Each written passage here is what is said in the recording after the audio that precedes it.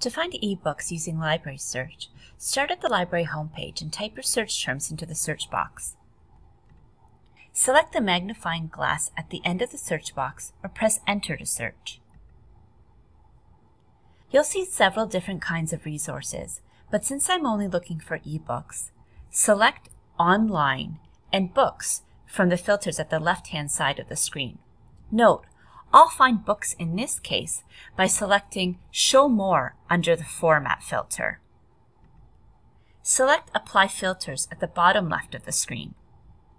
You'll see a list of books available online. When you see one that you like, select the Available Online link. You'll then see a page that provides full text availability. If you're off campus, you'll need to log in with your UTR ID and password to access the book. We recommend signing in with your UTR ID and password if you wish to save your items or searches for later.